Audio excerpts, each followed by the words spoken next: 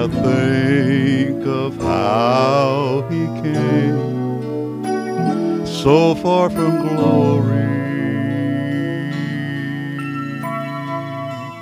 came and dwelt among the lowly, such as I,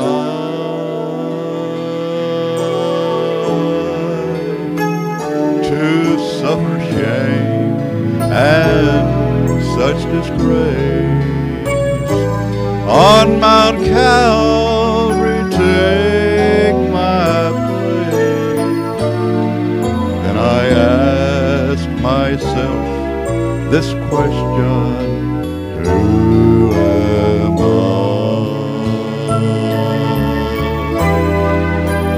Who am I that a king would bleed and die for? Who am I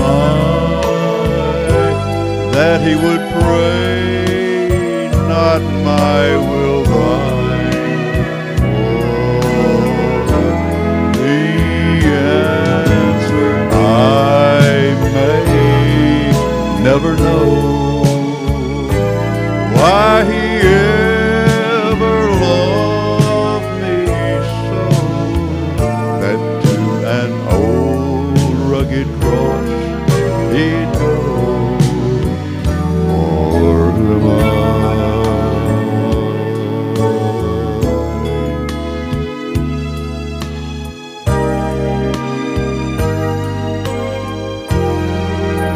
When I'm reminded of his words, I'll leave you never. If be true, I'll give to you life forever. I wonder what I could have done to deserve God's only Son, to fight my battles until they're won. For who am I?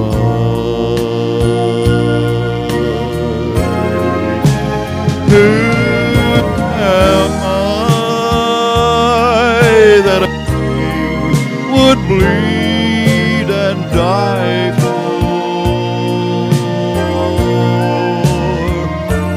Who am I that he would pray, my will thine? For the answer I may never know, why he ever loved me so, that to an old rugged cross he'd go.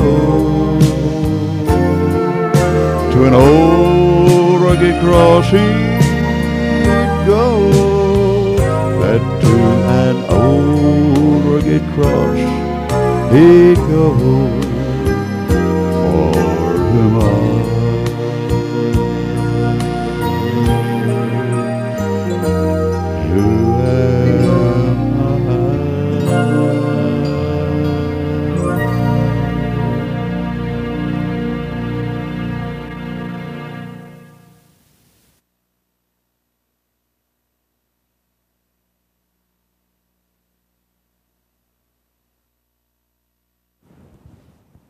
That was beautiful. I'm certain that expresses the testimony of each of us. None of us feel worthy of the price the Son of God paid that we might be redeemed. But boy, I'm glad he paid that price, aren't you? What a joy to be delivered from Satan's bondage, to be awakened from spiritual death to newness of life, to be empowered by the Holy Spirit to live a life that is free from sin, a life of holiness, a life of purity. And only through Jesus was that made possible. Today I'm going to close a mini-series. I didn't announce it as a mini-series for that purpose that I wanted everybody to keep coming. But the month of February for me has been a time of prayer and beseeching the Lord for revival to come not only to this church, but to our communities, to our nation, and to the world. And we're going to continue to keep this on the burner through our election time. We're going to ask God to help us as a nation to be revived again. But next month, I'm going to be encouraging you to come to church faithfully. I told my men in our prayer group, at least my theme, I've got sermon ideas for it. They're not all together yet. But I'm going to be preaching on marching to church in March. And I want you to come out. We're going to talk about, Ninian said the other day to me, Brother Absher, I wish you'd preach a sermon on faith. Well, I've thought about kicking it off with marching to church for faith. Marching to church for fellowship. Marching to church for the fundamentals of God's Word. These are some of the thoughts I'm having. Don't hold me to it. I don't know what the Lord's going to do with it. But I do want you to march to church in March. I want you to be here. And I want us to really gain momentum and steam as we prepare for Easter Sunday. How many knows when Easter Sunday is this year? April the 8th. That's right. April the 8th. And we want to have a great group of people. Last year we had over 200 people here. Wasn't that awesome? Tremendous. And we're going to do better than that this year because we're going to march to church in March and we're going to invite others to come with us. It's just going to be natural for this place to be packed out for Easter Sunday. Turn with me this morning to Isaiah 64. The pastor and I at Decatur prayed together about the Sunday morning and Sunday evening service there. He said, Brother Absher, why can't we move people to an altar of prayer? I said, sir, I don't know. I said, he said, do you have altar service? I said, yes, we have altar services. Do people come? Yes, people come. But not in the measure I'd like to see us come. And we talked about the importance of God's people being at an altar of prayer in public worship, crying out to God, beseeching Him in His throne. We all pray privately, but corporately, we need to pray together. In this particular chapter of Isaiah, the prophet is praying for God to come down in their midst. Would you like to see that happen this morning? How many would like to see God come down in our midst? What a powerful, powerful thing that would be. I was talking to a man at Effingham Church where we pastored before we came here. And he was saying, Brother Absher, we had the best service we've had since you and Sister Absher left here last Sunday. Said, the pastor never got to preach.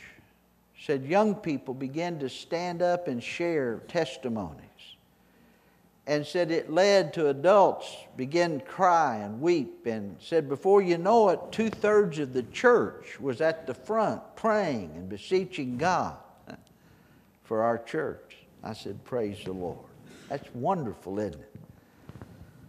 Isaiah 64, what a powerful, powerful prayer. He says, oh, that thou wouldest rend the heavens, that thou wouldest come down, that the mountains might flow down at your presence. And when the melting fire burneth, The fire causeth the waters to boil, to make thy name known to thine adversaries, that the nations may tremble at thy presence. When thou didst terrible things which we looked not for, thou camest down, the mountains flowed down at thy presence. For since the beginning of the world, men have not heard nor perceived by the ear, neither hath the eye seen, O God, beside thee, what he hath prepared for that person that waiteth for him. Thou meetest him that rejoiceth, and worketh righteousness, those that remember thee in thy ways. Behold, thou art wroth, for we have sinned, in those is continuance, and we shall be saved. But we are all as an unclean thing, and all our righteousnesses are as filthy rags, and we all do fade as a leaf, and our iniquities like the wind have taken us away. There is none that calleth upon thy name, that stirreth up himself to take hold of thee. For thou hast hid thy face from us, and hast consumed us because of our iniquities. But now, O Lord, thou art our Father. We are the clay, and thou our potter, and we all are the work of thy hand. Verse 1 simply says, Oh, that thou wouldest rend the heavens, that thou wouldest come down, that the mountains might flow down at thy presence. What a burden was on prophet Isaiah for the people of God. He wanted the holy presence of Almighty God to come in such a way that even the mountains would melt, would flow like a river.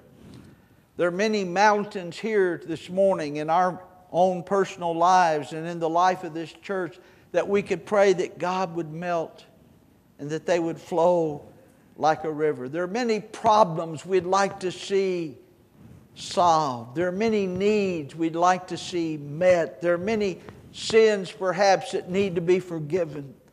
There are many relationships that need healing.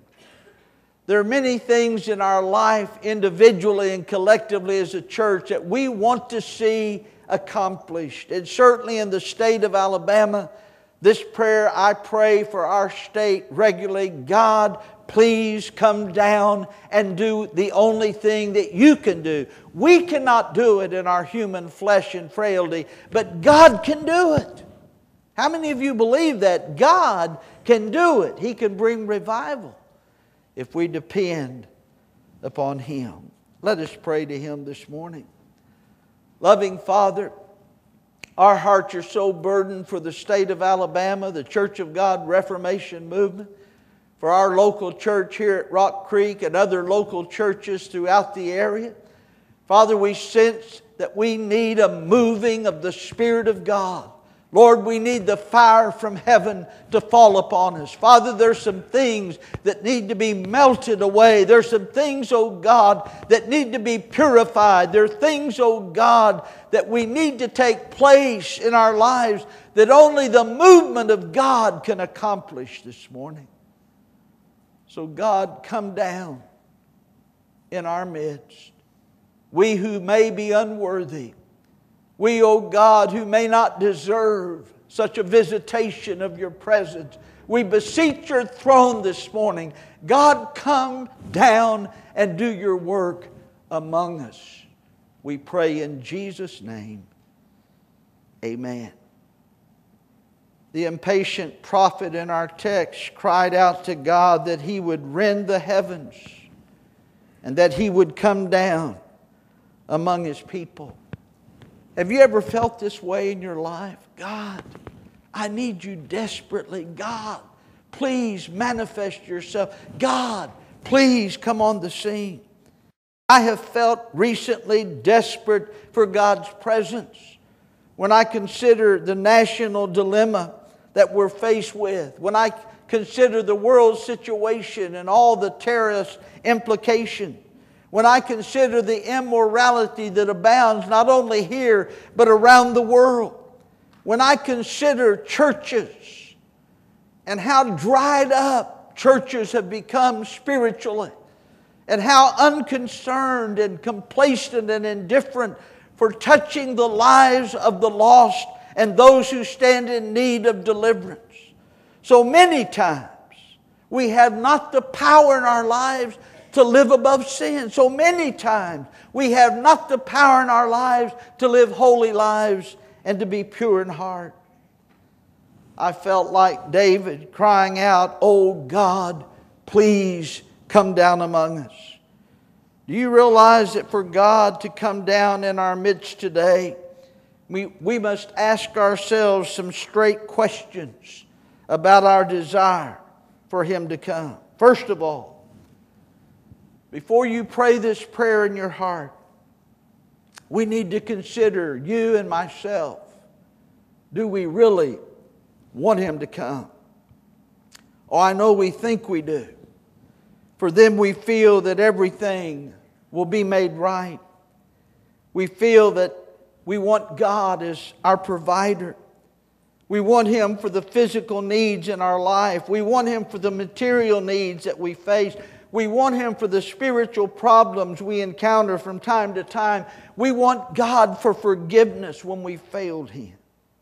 Yes, we want God as our protector from the diseases of our age. We want Him to protect us from the sins that are about us and our enemies to the things of Christ and the judgment that is forthcoming to our nation. However, we forget that when God comes to make things right, He will make right some wrong things in us. When God comes to make things right, He's going to make right some wrong things in us. You say, what do you mean, Brother Absher? Turn with me to the book of Colossians, chapter 3. And let's read together what is stated in verse 5 through 9. Paul says to the church at Colossae, after reminding them that we have been risen with Christ, he says in verse 5, "Mortify therefore your members which are upon the earth, fornication, uncleanness, inordinate affection, evil concupiscence, and covetousness, which is idolatry. For which things' sake the wrath of God cometh on the children of disobedience, in the which you also walked sometime when you lived in them. But now also put off all these, anger and wrath and malice and blasphemy, filthy communication out of your mouth. Lie not one to another, seeing you put off the old man with his deeds."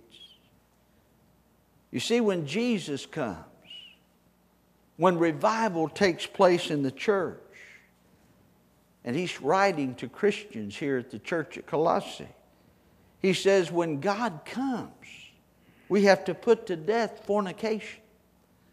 That's all sexual activity outside the bonds of marriage between one man and one woman till death do they part. He says we have to put off uncleanness. That's anything that's immorally impure.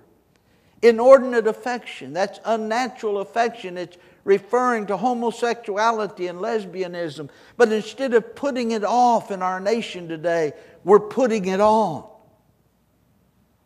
And we wonder why that God cannot bless us as a nation. He says evil concupiscence. This is evil sexual desires. It's what Jesus calls lust in the New Testament. It's looking at others and desiring them. Oh, you may never proposition them, but in your heart there's that evil disposition, that evil sexual desire. God says we've got to put aside these thought processes for revival to come to our nation. And then He says, put off anger. He says anger has to be dealt with in the life of the believer for revival to come. We can't be at odds with each other. We have to be forgiving toward one another. We have to live in the spirit of unity. I told this to my council the other day in Alabama. I said, folks, if we can't get along together as a family of God, we can't expect to win this state for Jesus Christ. It's impossible. We have to put off anger. We also have to put off wrath. That's trying to strike out and do something to the person we're angry at. We have to deal with that spirit in our life. Malice is holding that spirit within us, a grudge and resentment and bitterness towards someone else. And we fan that flame over and over till we get to the point we can't stand the other individual. We don't want to be around them. He mentions blasphemy. There are more people blaspheming God today because they come to the house of God to worship Him, and then they live the way they want to live throughout the week. They live no different than the world lives. They go to the same places, do the same things. Their lives are never on assignment for Jesus Christ. Jesus said when He came to the church in His day that they were like whited sepulchres full of dead men's bones. He said, you're a generation of vipers. He said, you block the doors to the kingdom of God. People who would come in can't come in because of your hypocrisy before them. And then He says, filthy communication out of your mouth.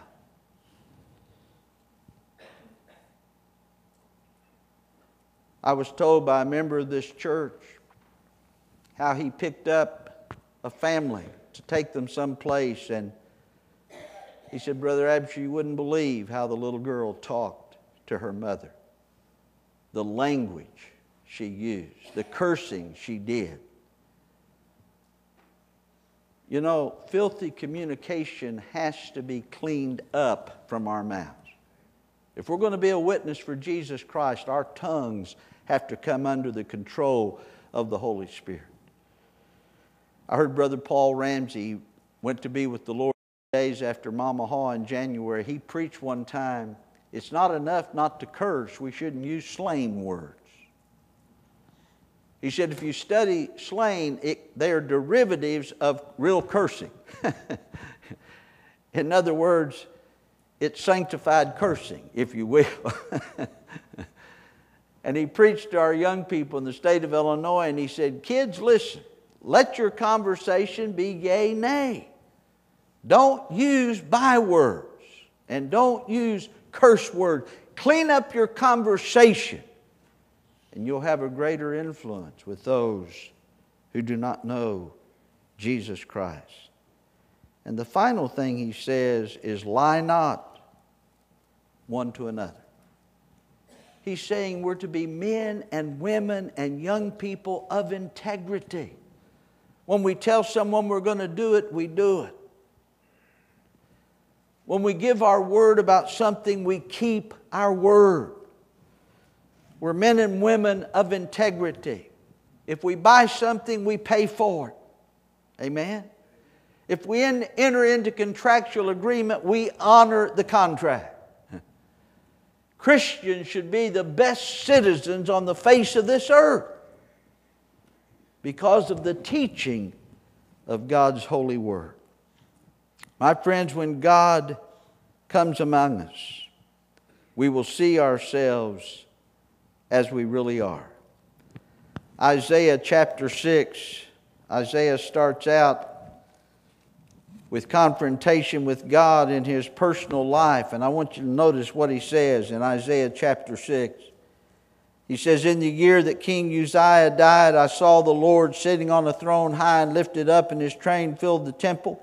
Above it stood the seraphims. Each one had 6 wings. With 2 He covered His face, 2 He covered His feet, 2 He did fly. And one cried unto another, saying, Holy, holy is the Lord of hosts. The whole earth is full of His glory. And the post of the door moved at the voice of him that cried, and the house was filled with smoke. Now notice what Isaiah said. Then said I, Woe is me! I am undone, because I'm a man of unclean lips. I dwell in the midst of an unclean people. My eyes have seen the King and the Lord of hosts. Isaiah was burdened for his nation because he had a confrontation with God that changed his life. He realized he needed refinement. He realized he was living very little different from the world and his contemporaries. He said, God, purge me, cleanse me, O God. And God did. And what a prophet he became. He repeats that in our passage of Scripture. Look at verse 6. In Isaiah 64, he says, We are as an unclean thing. All our righteousnesses are as filthy rags. We all do fade as a leaf, and our iniquities, like the wind, have taken us away.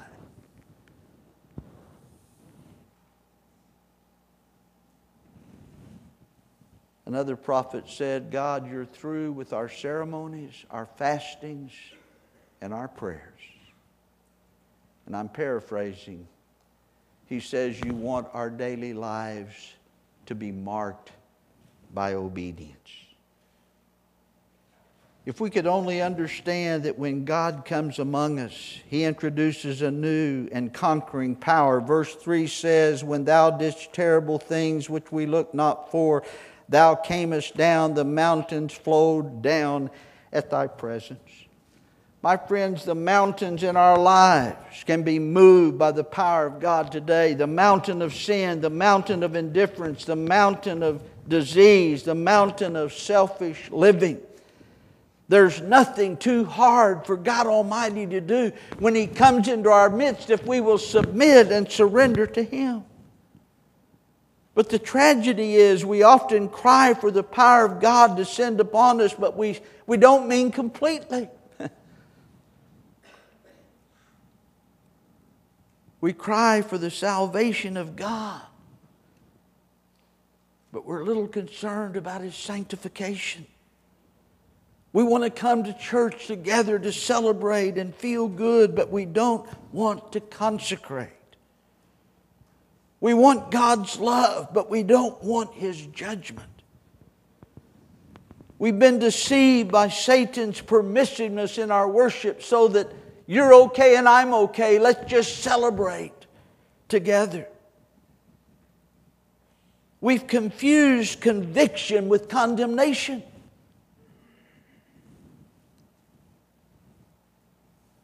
I told this at the camp meeting. I had a lady in my church, not here, who said to me, I'm going to quit coming and hear you preach, or I'm going to leave before you start. I said, why? She said, I feel condemned. I said, no, you don't. Yes, I do. I said, no, you don't.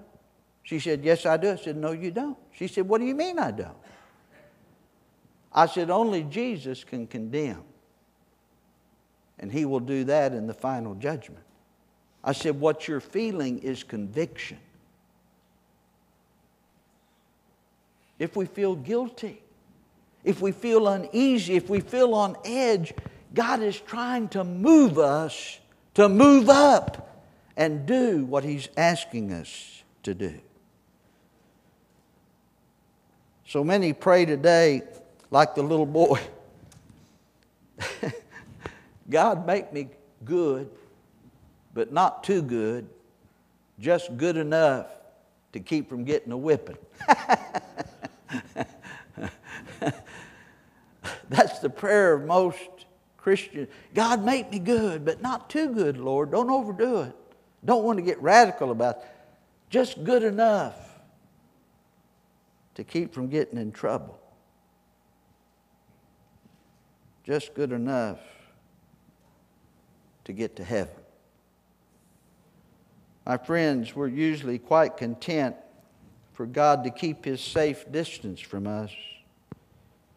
We've tucked Him away in a place we call heaven. We sing about heaven. We're content to sing our praises to Him on Sunday morning, while so many times the rest of the week we live without giving thought to Him or what He would have us do. Now, secondly, for God to come down in our midst today, we must ask ourselves, have we forgotten that He did come to this earth? Over 2,000 years ago, God was in Christ, reconciling this world to Himself. He became a man, and He had to be truly a man to face temptations we do and yet not sin. He was born of the Virgin Mary. He had to become God because only God could pay the price of redemption. He lived 33 years without one sin, not even guile found in His mouth.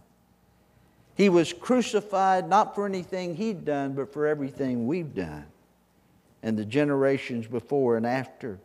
He was raised for our justification. He ascended to God the Father to make intercession for the saints. He waits to receive His bride, the church, unto Himself. But while here, please notice that God showed us exactly how He wanted us to live. As Paul Harvey says, the things that we are put to death are only part of the story. Notice what Paul says to the Colossian people in verse 10 and following. He says, after you've put off the old man, you've put on the new man, which is renewed in knowledge after the image of Him that created him. Where there is neither Greek nor Jew, circumcision nor uncircumcision, barbarian, Scythian, bond or free, but Christ is all and in all. Put on therefore as the elect of God, holy and beloved, bowels of mercies, kindness, humbleness of mind, meekness, long-suffering, forbearing one another, forgiving one another. If any man have a quarrel against any, even as Christ forgave you, so also do ye. And above all these things, put on charity, which is the bond of perfectness. And let the peace of God rule in your hearts, to the which also you're called in one body. And be ye thankful. Let the word of Christ dwell in you richly in all wisdom, teaching and admonishing one another in psalms and hymns and spiritual songs, singing with grace in your hearts to the Lord. And whatsoever you do in word or deed, do all in the name of the Lord Jesus, giving thanks to God and the Father by Him. Jesus demonstrated the life that it's going to take to make heaven our home. Amen? He says we've got to be merciful. What is mercy? It's giving us the good things we don't deserve. So we're merciful to people regardless how they treat us. We're kind. We treat people kindly, not tactlessly, but kindly. With humbleness of mind. Not considering ourselves better than anyone, not judging anyone, not criticizing anyone. God is our judge. Read Philippians 2. He says, forbearing one another. You may have to bear some things from time to time in your relationship with people. But think of what God has done for you. Forgiving one another. Don't hold grudges. If any man have a quarrel against any, as Christ forgave you, so also do ye. Jesus gave us parable after parable. And He said after He had forgiven, after He had done this and been merciful to this, the people would thank God for it and then go treat other people differently.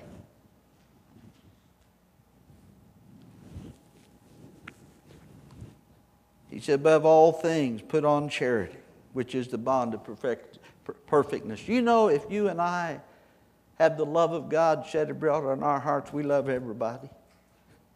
Amen? We love everybody. We pray for everybody. We don't find fault and criticize anybody. Do we have a standard? Of course we do. And we hold ourselves accountable to that standard. But as we move in society, we love everybody.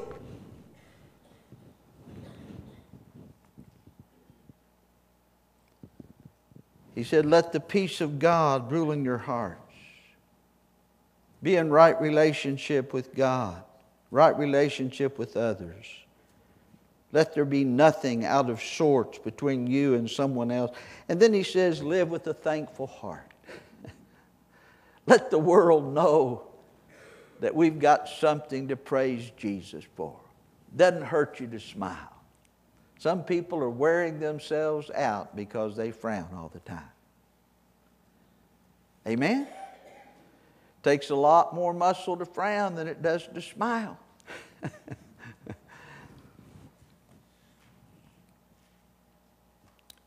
Let the word of Christ dwell in you richly in all wisdom. Teach each other. Admonish each other.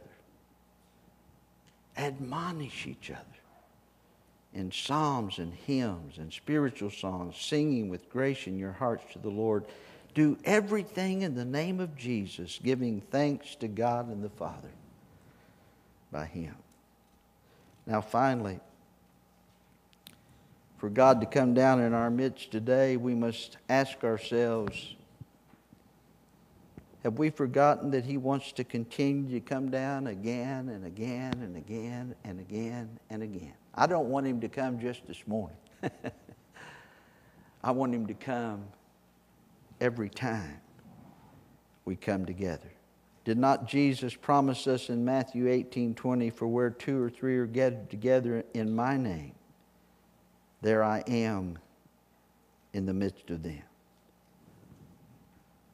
So why isn't He coming down? That's His promise. We'll look back to our scripture reading found in Isaiah 64. Look back there with me just for a moment. Why isn't He coming?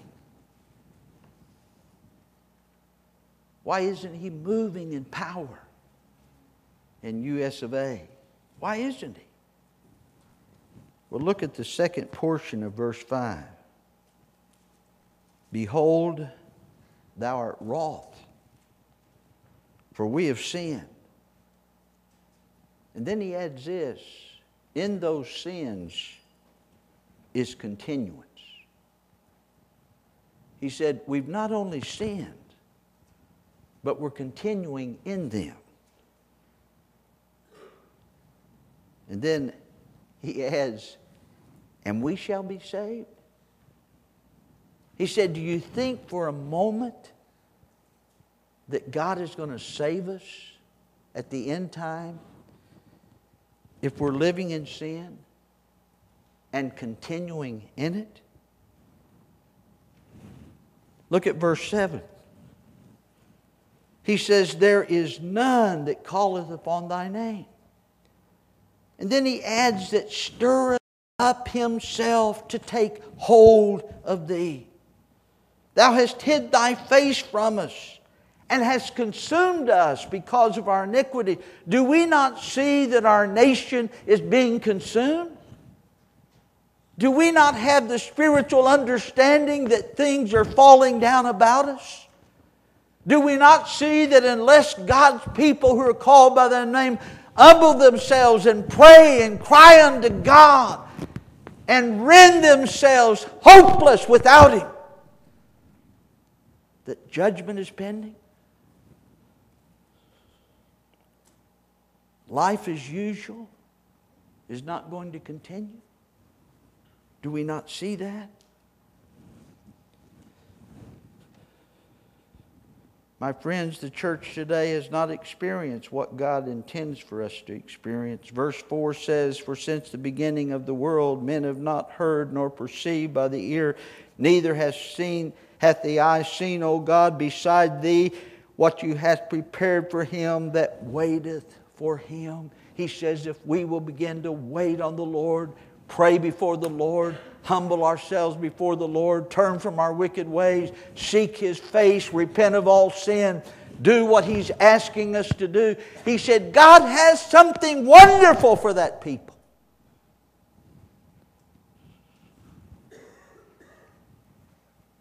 Can we do it? Yes, we can. The first part of verse 5 says,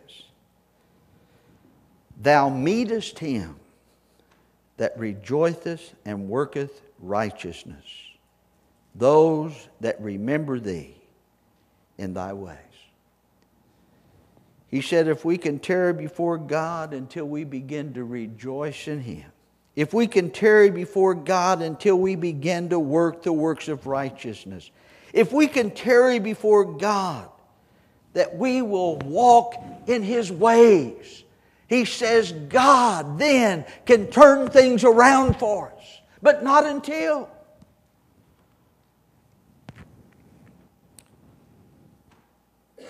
My friends, for God to come down in our midst this morning, verse 8 has to become real in your life and mine. Notice what He says. "But now, O Lord, Thou art our Father. We are the clay. Thou our potter.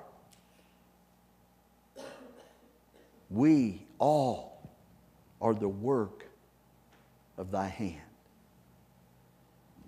He said when we're willing to just get on the potter's wheel as a lump of clay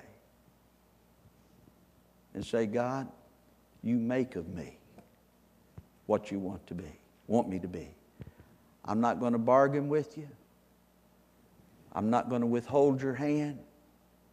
Nothing you ask me to do am I not going to do. I'm willing, Lord, to be the person from this day forward you want me to be." Let's stand together as we look to Him in prayer.